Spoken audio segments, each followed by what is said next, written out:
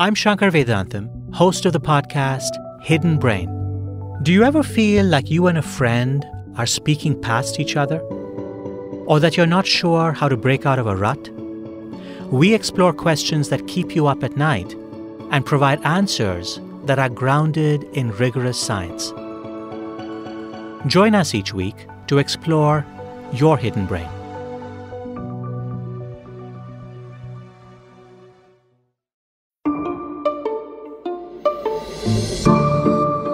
Hello, welcome to the TED Interview. I'm Chris Anderson, and this is the podcast series where I get to sit down with a TED speaker and dive much deeper into their ideas than was possible during their TED Talk. Now, today's episode was recorded live at the TED Conference. Our guest is Harvard professor Steven Pinker. You could make the case that Steve Pinker is one of the world's most influential minds. He's a cognitive scientist, a psychologist, a linguist, and in recent years has become something of a historian and statistician also. His two most recent blockbuster books try to answer an incredibly important question. Is the world getting better or worse? Many people face the news each morning with trepidation and dread. 2016 was called the worst year ever, until 2017 claimed that record, and left many people longing for earlier decades when the world seemed safer, cleaner, and more equal. Steve Pinker thinks those fond memories are actually misguided, and the world actually is getting better. But many people struggle to accept that, and it's certainly hard to imagine a more consequential question. So, whether you leave this discussion feeling hopeful or depressed may hang on whether he's successful in persuading you. I was certainly super excited to sit down with Steve Pinker and dig in.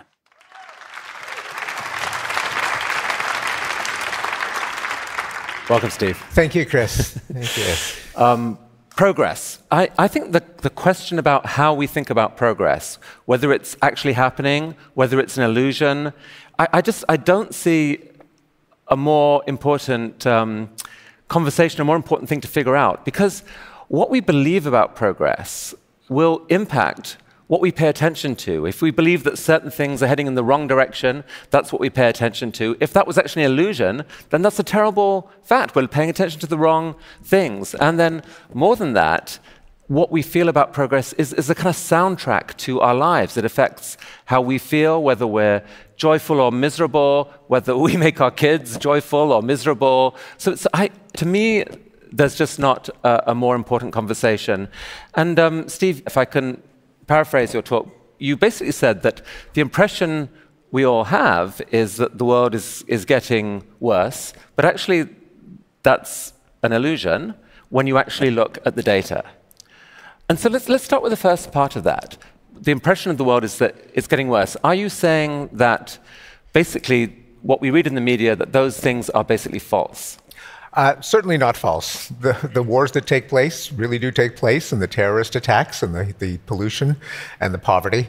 But there's a basic fallacy that we're vulnerable to when we read the news. Because the news tells us about all of the worst things happening in the world at any given time, we're apt to take that as a snapshot of the world as a whole.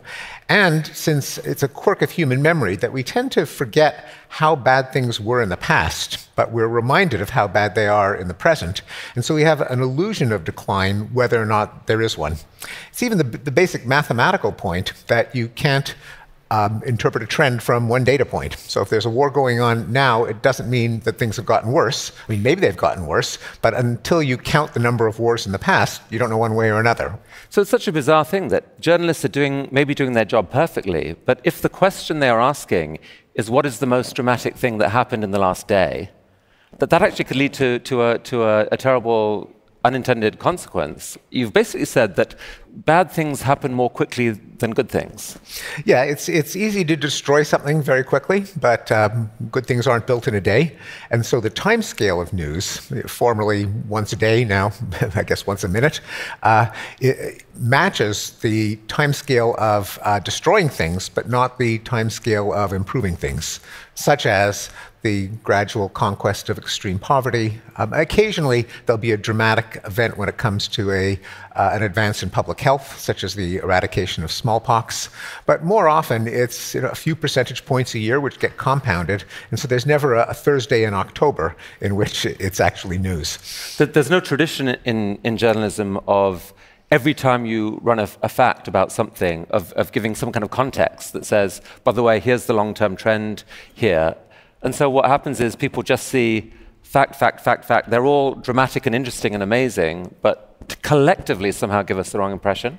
That's right. So I think that's inherent to the nature of journalism, but it is exacerbated by some habits that have become part of journalistic culture that I think can be separated from the necessary fact that the news comes out every day.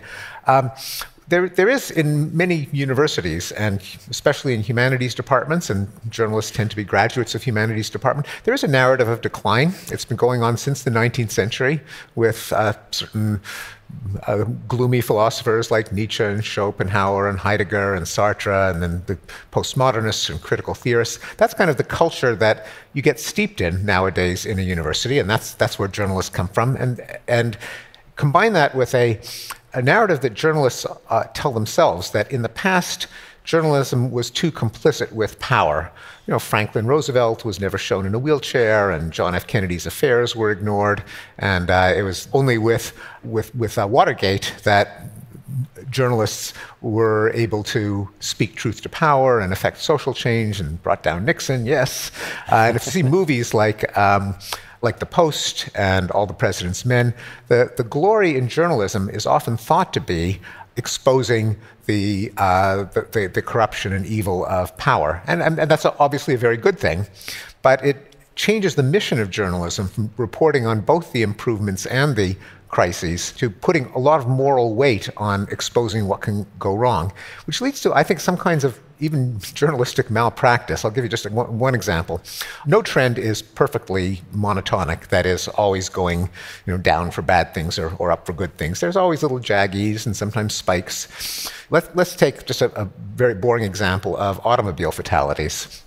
So it goes down, a couple of years it goes up. And then if you report only the upticks, because it's news, for the first time in 15 years, car accident rate got worse. And you do it 10 years later when it got worse again, you have nothing but stories about something getting worse.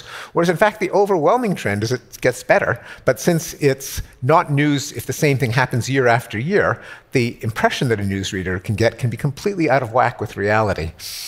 So, and isn't there something else? Creativity seems to emerge much better from a dark place than a joyful place. Like all the best plays and novels and so forth are often seem to have been born out of a form of suffering. Those that describe all being well in the garden come over as trite. It can, although I guess Shakespeare wrote tragedies and comedies, and all's well that ends well. So it is possible to have positive narratives. However, an interesting example of that asymmetry is in stories set in the future, which are almost always dystopian. And it's very hard to conceive of a future situated narrative where things are actually better. I mean, there's the Jetsons, but that was kind of camp and ironic.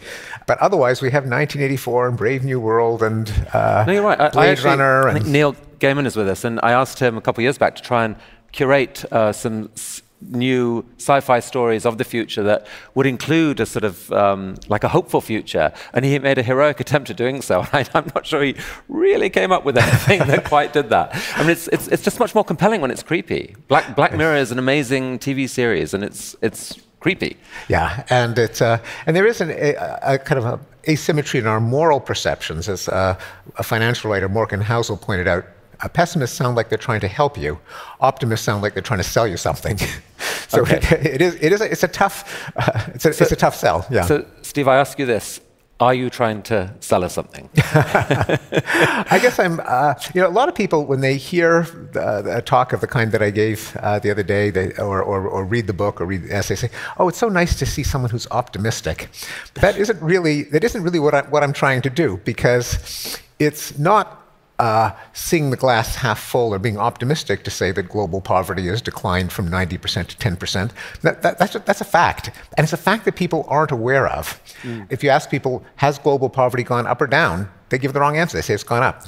Okay, so what I'd love to do is to dig into a few more of your examples of where you believe progress has been made. You've presented compelling stats about lifespan, health, education, safety, and several other things, all of which showed shocking, stunning progress over the last few hundred years. What other aspects of progress are notable to you? The spread of tolerance, liberal values, respect for marginalized groups, so racism, sexism, homophobia, are all in decline. Certainly if you ask people overtly questions like, would you be upset if your child married an African American? Would you move out if an African American moved next door? Do you think that blacks and whites should go to separate schools? Do you think that African Americans are inherently lazier than whites? All of them have plummeted, and a lot of them are kind of in the range of crank opinion. Likewise, do you think that gay people should be fired from their positions as teachers? Do you think they should be imprisoned? Do you think women should return to their traditional roles? Just about any question like that you ask, the percentage of respondents giving the traditional racist, sexist, or homophobic attitudes have declined, although there are many differences among countries. Now, you might worry, and I worry, that maybe the only thing that's declined is the social acceptability of racist and sexist opinions, and people are savvy enough to know that they'd be committing a faux pas if they gave a racist answer. But there are a number of more unobtrusive measures that confirm that, and I did one of them just going to Google Trends and seeing the percentage of people who search for racist jokes or sexist jokes or homophobic jokes. People do that in the privacy of their own keyboard. It's no one knows that they're doing it. I mean, Google counts how often they do it, but no one knows who has done it. And all three of them have shown a decline just since the early 2000s. And if anything, Seth Stephens-Davidowitz, who pioneered this kind of social science by Google search, told me that in fact the decline is probably even more dramatic than that, because in the early days of Google, it was more tech-savvy, educated people who used Google. Google has become hugely democratized, and so the sample now includes the kind of demographics who, if anything, would be more likely to be racist and sexist. Also, the World Values Survey, which surveys countries from all over the world and has been doing so since the early 80s, has found that a composite of what we might think of as liberal values, that composite still shows huge differences among the world's regions. Like Western Europe is certainly more liberal than the Middle East, but all of them have increased over the last 50 years. But one problem of saying this to some people will be that this may be true, but there is still deeply offensive sexism, racism, etc., and you can sound complacent in saying it. You're saying that we don't have to worry about this anymore, Steve? Really? Yeah. No. What I always have to remind people is that there's a difference between progress and perfection.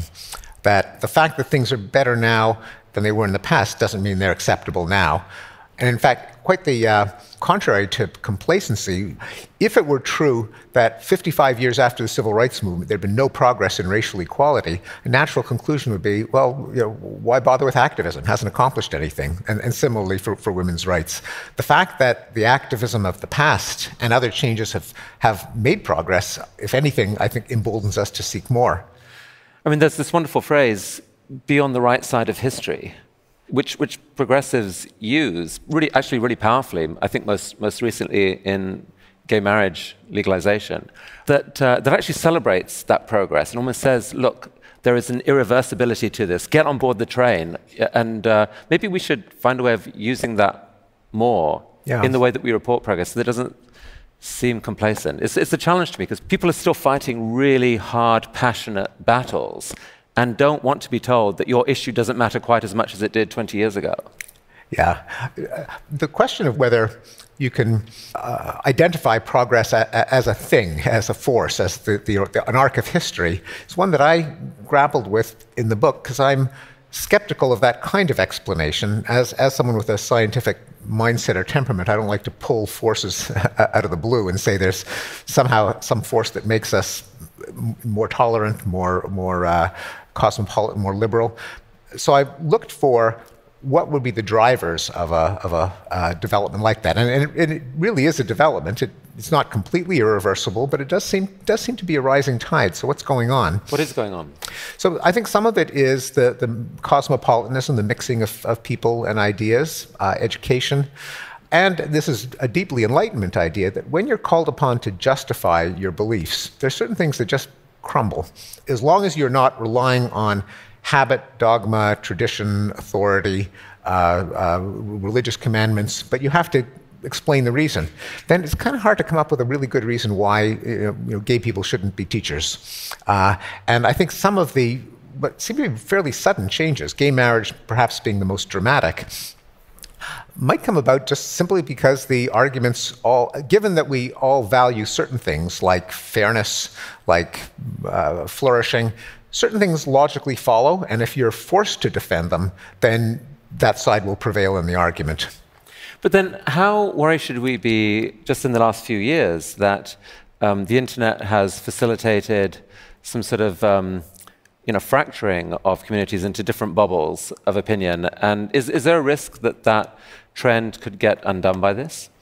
Well, it is something that I think we're all naturally concerned with, both the rise of authoritarian populism and possibly the contribution of social media in fostering it. Although I think some of these trends really may have more to do with talk radio and cable news than with social media. But even the terms of the debate, what's even being discussed, even in the most regressive government that we've had in years, there isn't a discussion of return to segregation, which there was in 1968 when George Wallace won 5 states and 13% of the vote in the United States. Wallace, the former governor of Alabama, who then ran for president and said, segregation now, segregation forever. Not even the alt-right is saying segregation now, segregation forever. It would be just too silly. It's just beyond, certain issues get left behind, and even the regressive part of the spectrum has, except for, of course, the deep cesspools of the internet, you can find any opinion expressed. But in terms of what we think of as kind of as the mainstream, what's considered left, right, and center has moved liberalward over the years. What other types of progress have you noticed? Well, one that's in one sense obvious, and in another sense never discussed, is just the quality of and richness of our experience. The fact that thanks to the much maligned internet and web, we can experience any movie that we want. When you and I were students, if you wanted to see a classic Truffaut film or a Kubrick film or a Bergman film, you had to wait years for it to be played at the local repertory theater or maybe on late night TV, if you could see it at all. Now you can see any classic film on demand within a few seconds. Availability but is that always a good? Like my personal experience of television, I'm going to ignore Netflix and binge modern television viewing, but cable TV, flicking through 200 channels, I personally find more stressful and frustrating, I think, than 30 years ago in England when there were 4 channels and you had your 4, but I was still, the simplicity of that choice almost made it easier to make one choice, sit down, watch it, get enjoyment. Like, is it possible that modernity is driving us to too much choice and that is actually bringing with it stress? I think to some extent it has, and there, any good thing will involve trade-offs, and in particular freedom. With freedom comes anxiety of regret of the option you didn't take. Maybe you will choose the wrong option. But I think there is an inherent value in freedom and richness of choice. And evidence for that is if any of us were given the choice now, and in fact we have the choice now. I mean, you could choose only to sample those 4 channels. They're still there, and just don't explore the rest of the dial, but you don't, because however much anxiety there is, you'd rather be able to see the old films. Yeah, but I could choose to be a vegan right now, and I don't, and I think that would be better for me. Indeed. I mean, we're kind of flawed. That's part of the trouble, is that we constantly fail to make conscious choices that actually might be better for us. right? Well, that's true, and I think that's part of the package of freedom. That's almost what freedom is. That is, you don't have an authority choosing what's good for you. And in a free society, I think a certain amount of decision anxiety and regret are part of the package. But we wouldn't opt for the alternative. We wouldn't go back. And just to sort of close the loop of the question, in so many realms of life, our experiences are so much richer than they were 30 or 40 years ago. The range of foods that are available. You can have, in a small American town, you could go out for Thai food or Japanese food, which you couldn't 30 or 40 years ago. The number of items in a supermarket, the number of forms of music that are available to you. And when you ask what makes life worth living beyond material comfort, richness of cultural experience certainly would be up there. Ability to travel, which has been tremendously democratized with the plunging of the cost of air travel. So that there's a very real sense in which we live richer lives than we did several decades ago. And that tends to get submerged in all of the anxieties that come with it. And yet we're cursed with this psychology of hedonic adjustment, where you get all these things and you're absolutely thrilled for it for 4.5 months, and then suddenly you take it all for granted, and you actually don't feel the benefit of that. Yeah, it's true that we find new things to get upset about when one need is satisfied. As John Mueller pointed out, there's a sense in which things never get better, in the sense that we can get jaded. On the other hand, there's a pretty big effect of sheer prosperity on happiness, that richer countries are happier, richer people in a given country are happier. That would not be true if we simply adapted to the mean. Now, it's a logarithmic relationship, so you get a much bigger boost in happiness when incomes rise in poor countries compared to rich countries, but there's never a point at which it completely levels out. I mentioned during the talk that 85% of countries for which we have data have gotten happier. The United States is not one of them. And the first data came from the United States. So it seemed that since American happiness has stagnated since the 1950s, that there was the premature conclusion that prosperity doesn't make people happier. It hasn't made Americans happier, but it's not true that it doesn't make people happier across the board. What's your explanation of that fact that America missed out on that? Yeah, it really is a puzzle. I think one possibility is that American expectations were so high in the golden years of the 50s and 60s, when it just seemed that America was a shining city upon a hill, and our technological ingenuity would go on forever, and we were spreading democracy through the world. And then we started to become aware of poverty, of foreign policy, of fiascos and blunders and pollution, and it all kind of came crashing down, perhaps more in the United States than elsewhere. It may also be that the United States, because it has a weaker social safety net, that even with a rise in prosperity, people are more on edge that they could lose everything, and that anxiety perhaps reduces overall well-being. And also, any country is a mixture of different ages, sexes, ethnic groups, and the curves kind of go in different directions for different subpopulations. I mean, there was one critique of your book from Jennifer Zalai, if I've pronounced that right, in the New York Times, which is relevant to this. He, meaning you, he has little patience for individual tragedy. It's the aggregate that excites him. Even if manufacturing jobs have gone to China and the world's poor have gotten richer, in part at the expense of the American lower class, he still sees this as cause for celebration. But life isn't lived in the aggregate, and it's crude utilitarian sentiments like this, a jarring blend of chipper triumphalism and unfeeling sang-froid, that makes Enlightenment Now such a profoundly maddening book, Professor Pinker.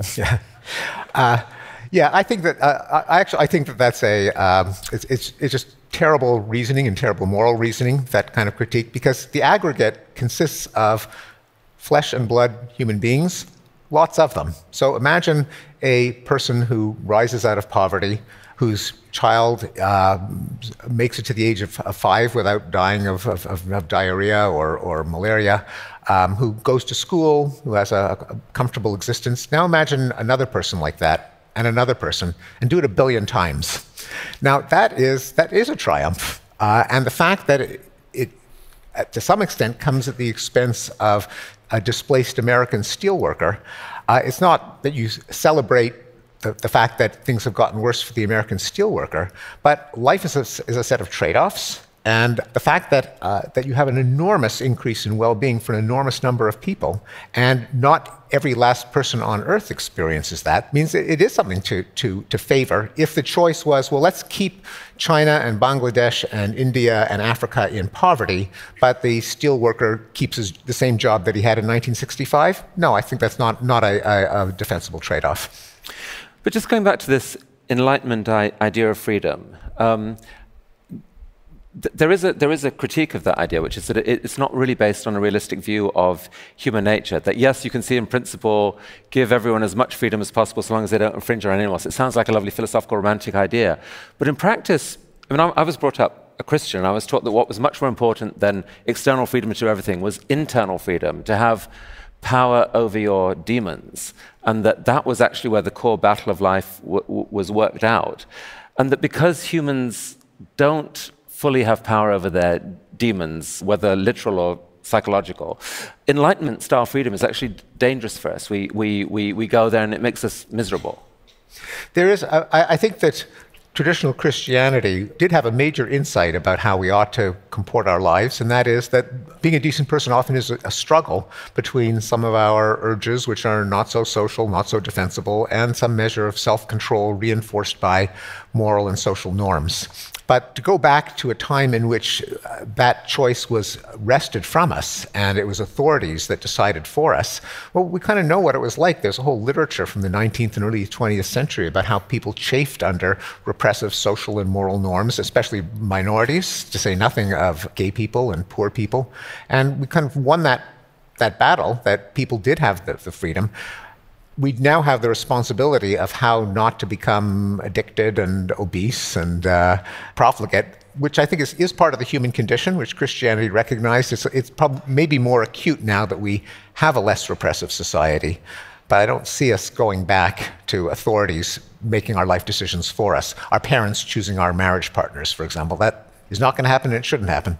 But perhaps you could make the case that there is some kind of blend of traditional Enlightenment views on liberty with some sort of Eastern and maybe even religious values that say, be careful. Like at the very least, I mean, you're an evolutionary psychologist, that we need to know the quirks that are in there, that if we scratch those too hard, they're going to push us in weird directions. Yeah. No, I think that's right, although I think of that as part of the general Enlightenment project. The exact analysis that you just suggested, namely, should we step back and look at the shortcomings in human nature, figure out what about the human condition traditional religions got right and preserve those while discarding all the things they got wrong. That itself is an application of reason, as opposed to just doing what your priest tells you. Yes.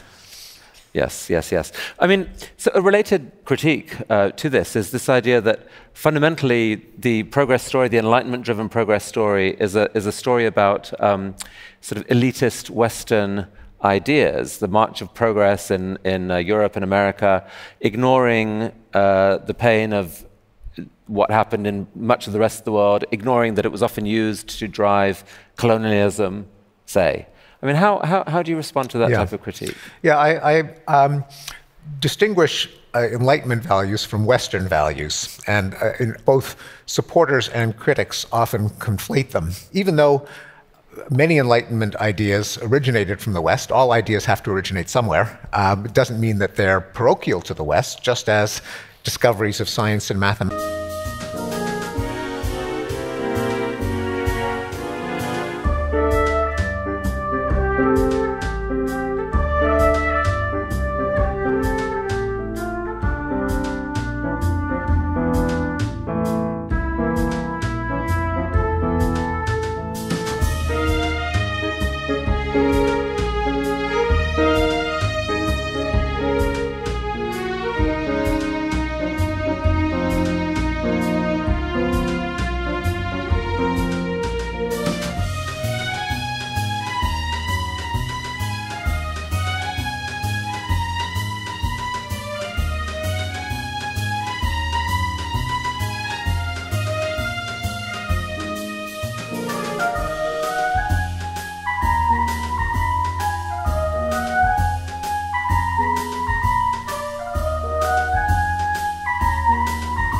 mathematics that may have originated in a particular country aren't specific to that country. They're universal truths that someone had to discover them, and they had to be somewhere.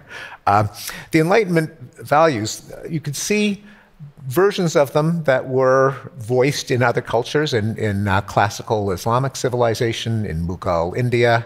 So not only are ideas like knowledge and life and health and safety and peace, I think, universal, but they haven't been univocally embraced in the West. No sooner did the Enlightenment unfold that there was a counter-Enlightenment. There was a rise of nationalism and racialism and the valorization of blood and soil as opposed to universal human values that appeared with the Romantic movement in Europe in the 19th century, Romantic militarism that then turned into fascism. We're seeing something of a recrudescence of it right now in the United States and in Eastern Europe. So Enlightenment, counter-Enlightenment values within the West have always pushed against each other. And indeed, many of the Enlightenment values were accepted globally despite some pushback from the United States and Britain. The Universal Declaration of Human Rights is an example, where it was signed without opposition by 7 Muslim countries in the late 1940s, by Ethiopia, by Thailand, by Burma, and the United States had to have its arm twisted by Eleanor Roosevelt and others to sign it because it had this problem of racial segregation still going on. Britain was dragged its feet because of colonialism, whereas Turkey and Egypt and Lebanon and Ethiopia and Burma were gung-ho for it. Likewise, the Millennium Development Goals and the Sustainable Development Goals, which are humanistic value statements, and every last country signed on to them. It wasn't particularly Western. Yes. What about inequality? That you've presented really strong graphs showing how the world's getting more prosperous, but it is not fairly distributed. It's getting, all the rewards going to the 1% of the 1%. And isn't that deadly dangerous, and as well as being deeply unfair? I take a somewhat unorthodox position there. I'm not the only one, but I tend to think that the focus on inequality per se is misplaced. That what we should focus on is certainly unfairness and the ability of the wealthy to game the system, the danger of plutocracy. That is a real problem. Certainly the well-being of poor people is absolutely a problem, globally and within wealthy countries. But I think focusing on the gap between the rich and the poor is just not the morally relevant criterion. Here I'm echoing an argument made by philosophers like Derek Parfit and Harry Frankfurt, that what we should care about is how well people live their lives, not how evenly distributed things are. But I mean, a sense of fairness does seem to be pretty core to humans. So there was this idea that you actually take on in your book, that inequality triggers all manner of other evils in society, from stress and health and many other things. You think that book, The Spirit Level, has been discredited to some extent? The newest and most comprehensive study with the largest sample does seem to discredit that hypothesis. The hypothesis that inequality causes a number of social ills such as crime and obesity, and that absolute level of wealth doesn't matter as much. This most recent analysis suggests that it's wealth that's more important in societal well-being, that you can have countries, a dramatic example is Venezuela, which has become much more equal in the last 10 years, but much more miserable in every dimension. Whereas there are countries like Hong Kong, which is highly unequal, but the people are doing pretty well by measures of human well-being. But a lot of people here in the technology business will look out at the world and feel quite worried about this, because it seems like as the world connects, it's very hard to see how inequality reverses, that because businesses that drive the world and create wealth can reach billions of customers owned by just a few people, it seems that technology itself is inherently going to make the world more unequal. And at some point, don't the pitchforks come out? Yeah, it is true that the great escape from universal poverty in the 19th century with the Industrial Revolution, where some countries escaped the pack before others started to catch up, may be replicated with new sources of wealth being discovered, particularly thanks to globalization. So the question is, what can be done about that? Because we're not going to go back to a world without an internet and without this kind of asymmetry. And certainly government policies can make a difference, such as various kinds of negative income tax, earned income tax credit that can top up the salaries of people at the lower end. And that probably will reduce inequality. But I think my argument is that what's good about those policies is not that they reduce inequality, but that they bring up the bottom, and that's what we should care about. And then, but you're also right. You raise another point that perceptions of fairness probably are more relevant than the actual distribution, which is why there's often a decoupling between inequality measures and social trust and social pathology. As long as people feel that the system isn't rigged against them, they can tolerate inequality. It's when they think that those on top are enjoying ill-gotten gains that the pitchforks come out. So it makes a big difference what the very wealthy do. It is, and how people experience the rules of the game, whether they think they're stacked against them or not. This is a result of a literature review by Christine Starmans and Paul Bloom that looked back at a number of studies from psychology that seem to suggest that people are averse to inequity, that they want equal distribution. And they looked back and they said that's actually not what the literature shows.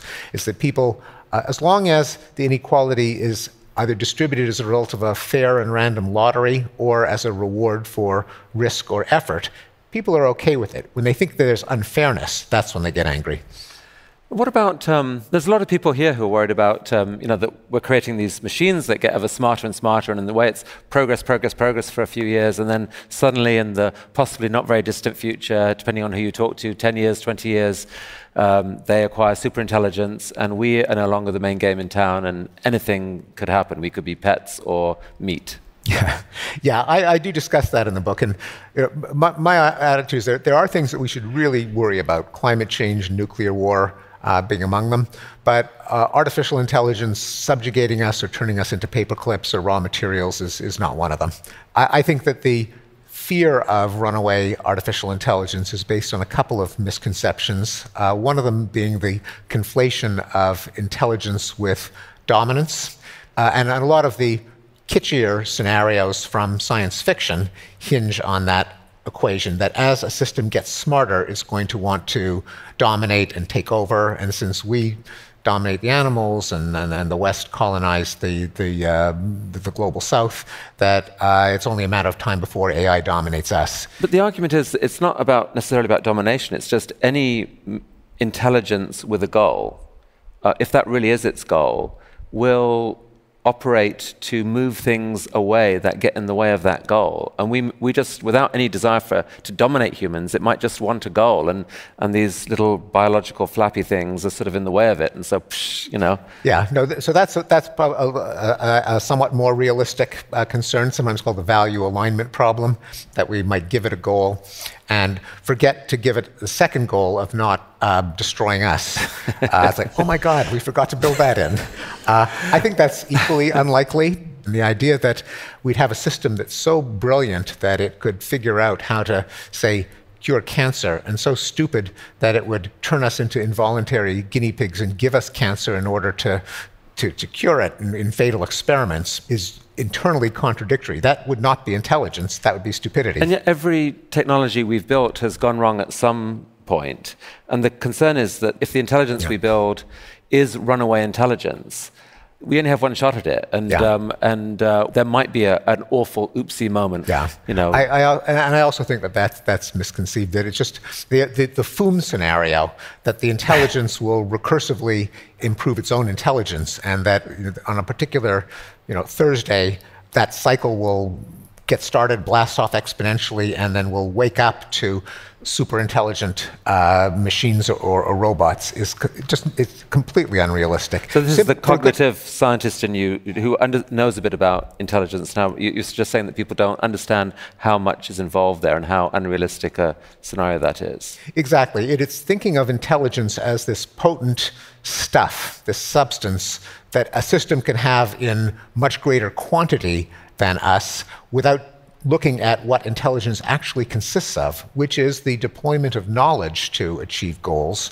And there simply is no such thing as a system that by sheer brain power knows how the world works. The only way that a system can achieve goals in a world is to know empirically the way matter works and the way that people work and the way that complex interactions among pieces of matter work. And the only way to acquire that is by experiment, by hypothesis testing, which can't simply be done by sheer computation. Kevin Kelly calls it thinkism, the idea that if only you could have a powerful enough CPU, then you could solve all problems without having to interact with the world. But there's no system that ever works out of the box. There's always a cycle of testing and refinement. And it's just in the nature of intelligence that will be true of an artificially intelligent system too. It needs knowledge, and knowledge can't be deduced from within a chip. All right. Well, this is reassuring in itself. But what about the related danger of just unintended consequences? I mean, one of the whole tech narratives of the last couple of years, am I right, is that we build these powerful algorithms with the best of intent, and then suddenly, holy crap, what did we just do? This whole system is operating wildly out of control in ways we never imagined. Yeah. Well, I anticipate that there will be problems with artificial intelligence, just because there's, as you say, there are problems with everything. But that's not the same as seeing it as an existential threat, as more dangerous than nuclear weapons or the end of humankind. It's that catastrophic scenario that I think is out of touch with the nature of intelligence. But yes, there will absolutely be problems, just because there are always problems. All right, so we are minutes away from your questions. I hope you guys are ready. I just want to have one last one for you here, Steve. Are we special? This is it's been asked in this conference. Are we special? In How the Mind Works, you said at one point in there that you should think of the mind in parallel with, say, the elephant's trunk. These are both remarkable things. The human mind can reason and think and have all these abilities of vision and so forth. But the elephant's trunk has 10,000 muscles in it and can operate as a shower and a feeder and smell and communication and so forth. Just as remarkable an endpoint of billions of years of evolution as the human mind. We should not expect our minds to do everything. There is no reason why we should expect that we should ever one day, for example, understand the hard problem of consciousness. It's an evolutionary organ.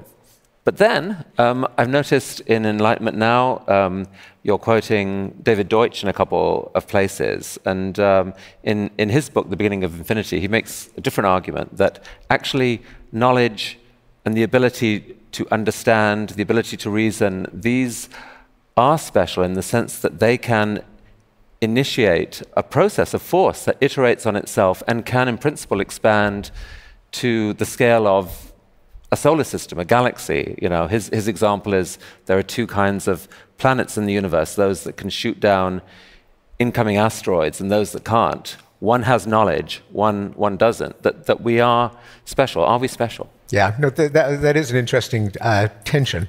And I think the answer is we're special in some ways and not others. I mean, not others just in the sense that we can't achieve miracles. We're made out of matter. We need energy to not fall apart and defy entropy and so on.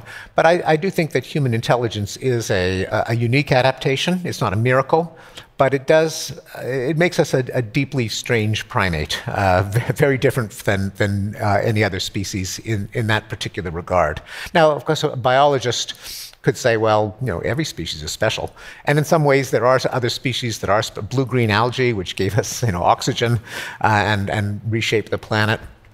But I am sympathetic to Deutsch's point that there is something qualitatively different about the ability to acquire knowledge, to have recursive symbolic representations of the world, to have thoughts about our thoughts, to have an open-ended, infinite combinatorial system that allows us to entertain an unlimited number of thoughts and to express them in an unlimited number of sentences. And that is why humans genuinely are a very strange species among the millions on Earth. Is the ability to intentionally shape the future a uniquely human trait? It's whenever you say that something is uniquely human, then every animal researcher immediately sees red, and they have that in their sights. They say, well, but crows, they cache, or Clark's nutcrackers cache seeds for the future. So in limited and highly circumscribed respects, there are other animals that do plan for the future. But as a kind of an open-ended planning, whatever we want to plan for the future, and setting that as a goal, that I think is uniquely human. I say that despite the fact that I'm courting refutation from all of the zoologists. But wonderful. All right, it's time for your questions. Now let's just start with the mic here. Let's go ahead. So, Steve, I appreciate the long view, and as an American, I'm worried about the short view too, and wondered what specific practical things we can do to encourage or maybe demand the renewed use of reason and science in our public discourse and policy setting. Yeah, certainly just identifying reason and evidence as ideals, as values, would be a start. But a less obvious one is to decouple our policy preferences from our politics. That the main enemy of reason, and I discovered this in writing the chapter on reason, is not so much scientific illiteracy as it is political tribalism. That if you look at, for example, climate literacy among people who accept anthropogenic climate change and those who deny it, there's no difference in how scientifically sophisticated they are, contrary to the stereotypes of I think, probably of most of us who accept human-made climate change. And a lot of people who accept climate change have no idea how it works. They identify, ozone as the reason that the temperatures are rising, and they say, and the way to deal with it is to clean up toxic waste dumps. They have just this very vague concept of pollution versus greenness, and that's the depth of their climate understanding. Yet they are on what most of us would consider to be the correct side of that opinion spectrum. And that is true of evolution, it's true of other hot-button issues, that as soon as they become identity badges for a political coalition, that's when most of our critical faculties get shut down. And I think it's a problem on the left as well as on the right. And we ought to realize how ignorant we are of what works in a complex society, how open we should be to evidence-based recommendations, whether they feel comfortable from a left-wing perspective or not, or a right-wing perspective or not. Kate. Thanks. Stephen, thank you. I really enjoyed reading your book, and I really enjoyed your presentation and discussion today. And I want to respectfully disagree with the way you depict the state with the living world. Because as you've said here in the book, particulate matter, sulfur dioxide, nitrous oxide, carbon monoxide, it's getting better. But as we know, these are the local air pollutants, which are well known to be almost among the only pollutants that do improve as countries get richer. And I would challenge you with the science and rationality to look at the whole story, including global carbon emissions, global material footprints, global impacts of deforestation, biodiversity loss, because these get worse as countries get richer. Now, of course, when we look at some countries, they're beginning to, some people say, there's a peak, right? Some countries have reached the peak in their emissions. But the peaks are far too high. We're creating a climb up a mountain that we can't afford to climb. We cannot survive the peak and then decline if all countries follow this process. Because if we rise to that peak, we may push ourselves over irreversible tipping points, such as the melting of glaciers, the loss of the Amazon, and we can't recover those. So in terms of the donut I presented yesterday, and I was very honored that you were there, I think your book does a fantastic job of showing that we are indeed making amazing progress in eliminating deprivation within what I've called the social foundation, the hole in the middle. But I feel it doesn't do justice to the outside of it, showing that actually this has been getting progressively worse alongside of the inside. And I really would love to hear you address that as well, because I think for a scientific and rational view on the situation, we have to take both into account. Yes. Well, actually, I do exactly that in the chapter on the environment, in which I have, after a more global picture of environmental quality, I separate out greenhouse gas emissions for the entire second half of that chapter. And there, I completely agree that we're not on course to solve that problem with business as usual, and that we do need to tighten up both the policy and the technology. The policy being putting a price on carbon, the technology being a combination of zero carbon energy sources, and then eventually removing the CO2 that's already in the atmosphere, whether by the technological means that we heard about this morning, or by planting more forests, reversing deforestation. I actually do single out CO2 and other greenhouse gases as a separate problem from what's traditionally been called air pollution. But I think some of the harshest pushback on the book almost has come from environmentalists who feel like on species extinction, for example, they feel like that you didn't fully cover the extent to which we should be worried about that.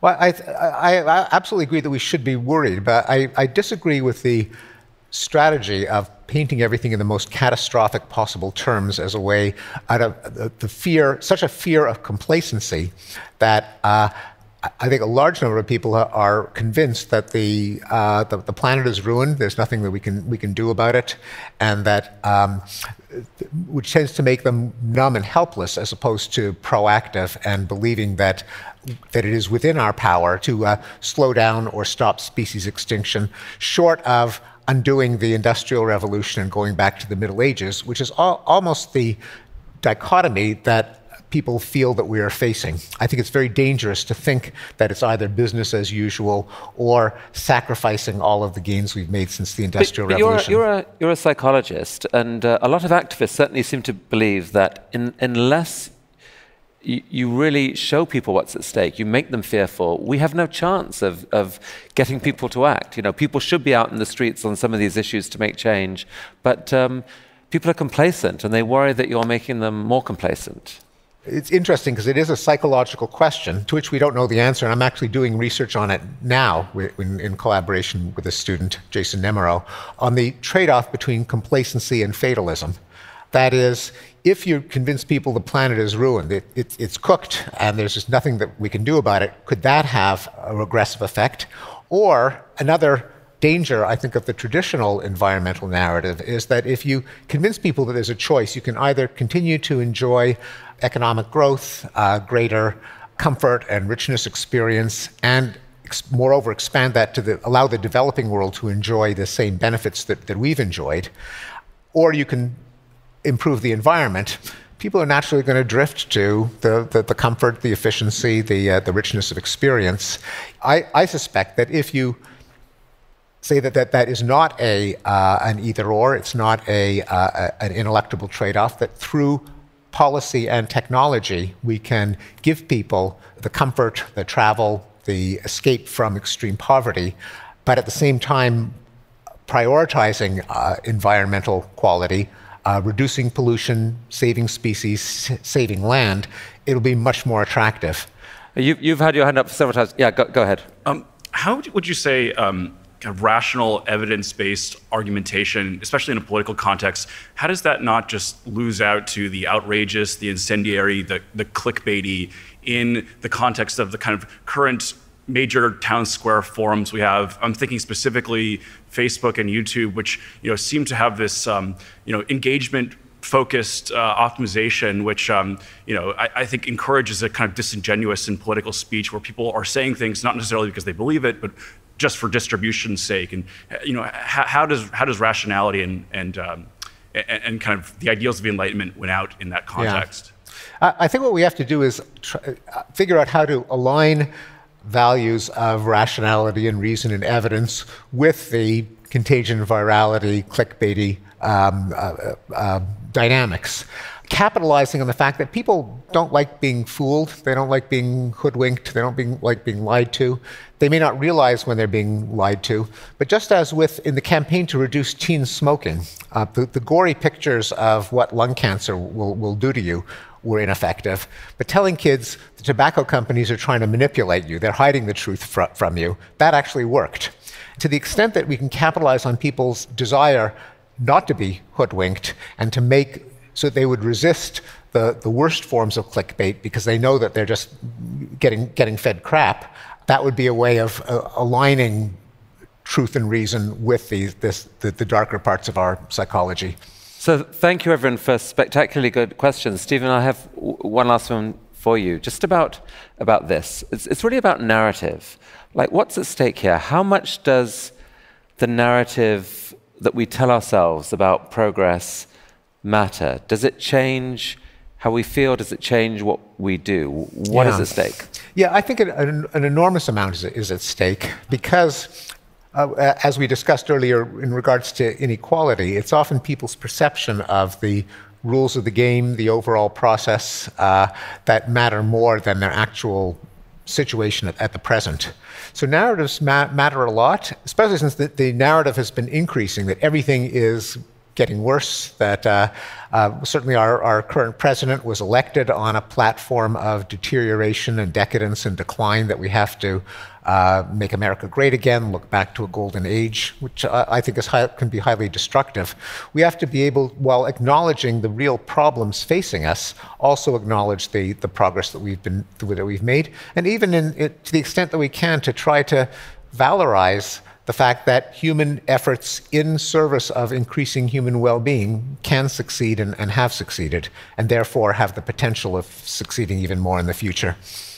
Well, Steven Pinker, I'm not sure absolutely everyone is yet persuaded, but I think even those who aren't would agree that this was a remarkable work of scholarship you've put together here over many years, and that you've brought the case as persuasively as you could to us at TED.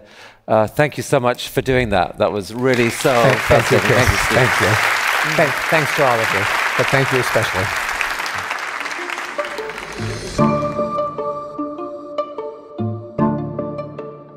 This week's show was produced by Sharon Mashihi. Our associate producer is Kim Nederveen-Petersen. Special thanks to Helen Walters. Our show is mixed by David Herman, and our theme music is by Alison Leighton-Brown. In next week's episode, I talk to a force of nature called Robin Steinberg about her remarkable quest to disrupt America's truly unjust system of cash bail. Nobody should be in a jail cell simply because they cannot afford to buy their presumption of innocence and get out. That's intolerable and unconscionable and immoral and unnecessary. That's next week on the TED Interview. Before I go, I'd just love to say something quickly about why we're actually doing this. Now, not everyone knows it, but TED is actually a non-profit organization with a simple mission to spread ideas that matter. Normally, we do that through short TED Talks, and this podcast series is an experiment at taking the extra time to go much deeper. So we'd love to know whether it's working for you. Do you like it? If so, we'd love you to share it with your friends, and also to rate and review it on Apple Podcasts or wherever you're listening. I read every single review and love knowing what you think. So thank you for listening, and thanks for helping spread ideas.